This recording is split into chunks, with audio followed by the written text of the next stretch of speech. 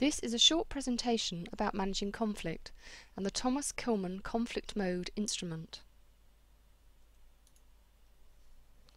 Thomas and Kilmann identified a conflict handling grid with 5 management styles based on 2 dimensions: assertiveness and cooperation. In this instance, assertiveness is the level of motivation of the individual to achieve their own goals and objectives, whilst the cooperation axis is about the willingness of the individual to allow the other party to achieve their goals or objectives.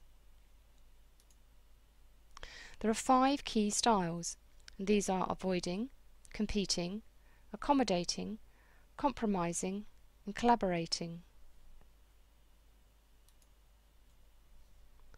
The avoiding style is low on both cooperative and assertiveness.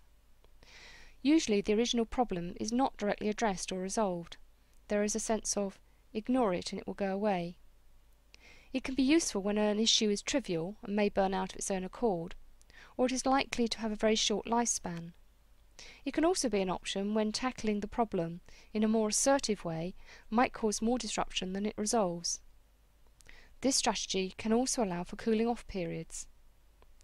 However, avoidance can cause significant problems in the longer term, as a long-running issue is likely to build up resistance and potential resentment over time.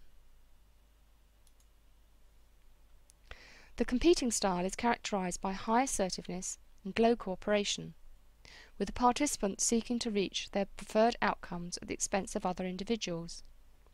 This approach can be appropriate when quick, decisive action is required, such as emergencies. However, continued use of this style of resolution is going to create resentment in the longer term. The accommodating style includes a high degree of cooperation. A person using this style will put aside their own goals in favour of the other person's. This behaviour is appropriate when they realise that their needs are less than the other person's, or when they realise that they have been in the wrong. However, taking this to extreme, this could be a lose-win situation.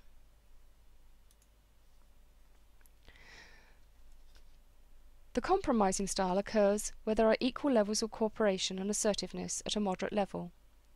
This can be used where there is a need to find a timely solution and both parties have similar goals. It can also be used where the outcome has moderate or little impact. It should not be used as a long-term solution, however, as it frequently masks stronger underlying issues.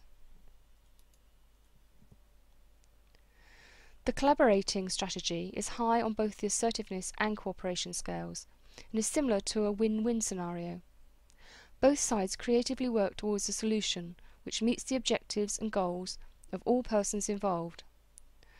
And whilst this can create an ideal outcome, it can be a complex and time-consuming process to achieve.